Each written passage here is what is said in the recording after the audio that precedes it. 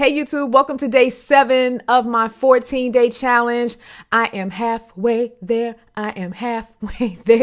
You guys, I'm really passionate about helping people understand why they aren't having the success that they're having. I just wish more people would spend time when they're trying to come up with a business idea or an income idea.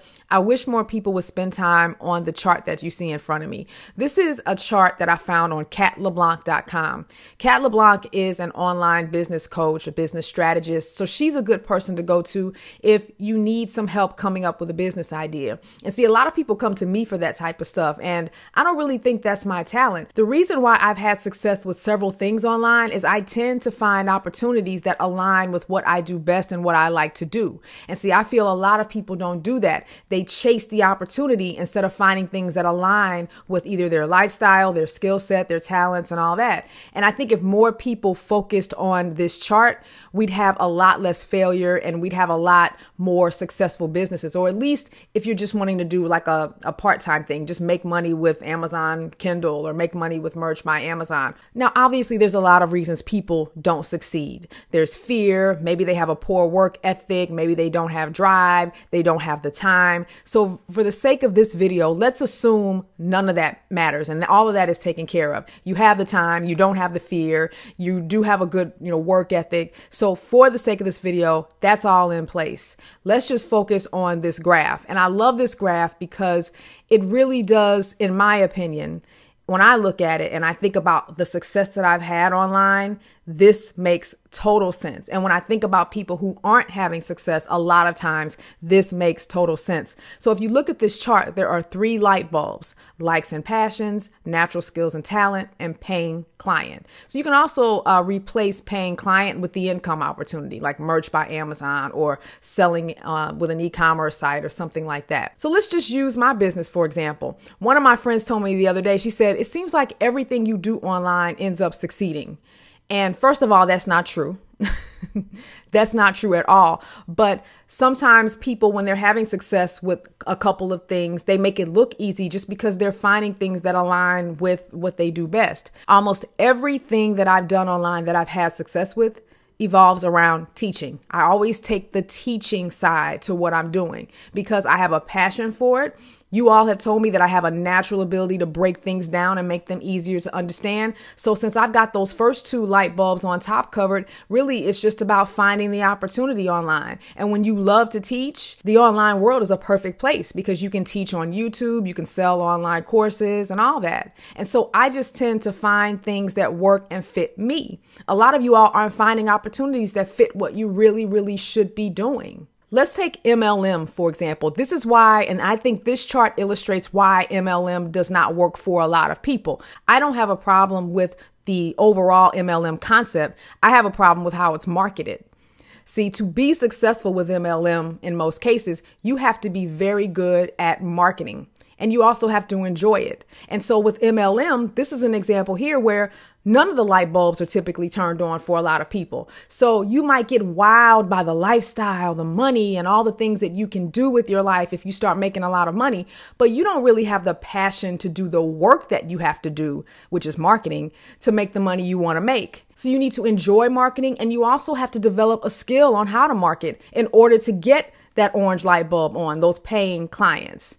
And see, that's why so many people, I think, with MLM end up giving up because none of those really fit them. Let's talk about merch by Amazon. I don't necessarily think I had the green light turned on when I first started with merch by Amazon. Sure, I like working in Photoshop, but I didn't have a real passion for selling shirts. So I don't necessarily think you have to have the passion for the business up front, but I still think there has to be something that you like about the process to keep you patient while you're learning how to make money. So even though I didn't have a passion for selling t-shirts, I've always loved software. I've always loved computers. And I was patient enough to learn Photoshop so I I can improve my skills in Photoshop and then make more money with Merch by Amazon. The other skill I had to learn was keyword research. A lot of designers for Merch by Amazon, they have the passion for the design, they have the talent and the skills to do design, but they don't learn how to make designs for the audience. So they're missing the orange light bulb. There's no client for the shirts that they're designing. And so to be successful, you got to figure out where you're lacking. And if you look closely at this chart, what I really like about it is if it shows you if you only turn on 2 light bulbs. For example, if you find something that you really like and you have a skill, but there's no client for it, then you'll end up having fun, but no income.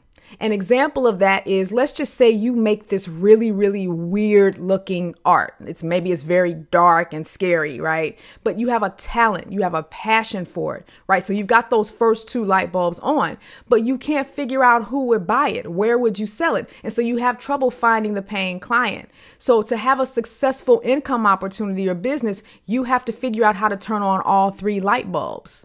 Let's talk about selling in the Kindle store. You might really, really love to write. Let's just say you're a fabulous writer and you're very talented. So right away, it might look like you have all 3 light bulbs on. You're passionate about writing. You have the natural skill, you have the talent, and you have the client. They're on Amazon. Let's say you already have verified that people buy books in this genre that you're going to write for. So it looks like you've got all 3. So why aren't you having success?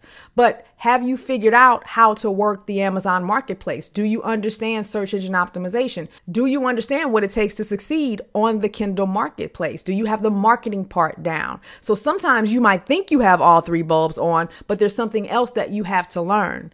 And so I thought this chart was just fabulous because I think it illustrates why people have success and why they don't. And like I said, there are always going to be external factors for why people succeed and fail, right? There's luck, and some people discover that they're just not good with online business. It's just not for them. But I think if you at least start here rather than starting with chasing these different income opportunities, like for example, some of you all don't have any lights on.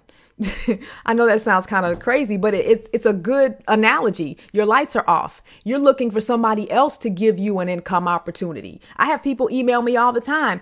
I just lost my job, Lisa, and I'm just wondering what I should be doing. Now, I can tell you what I'm doing, but that doesn't necessarily mean it's a fit for you. And so I wish more people would spend time on doing this, and I think it would lend them to a better opportunity. It doesn't guarantee success, but at least it puts you on the right path. So what do you guys think? Do you think this fits with you, or do you think this is just a bunch of baloney? Let me know what you guys think.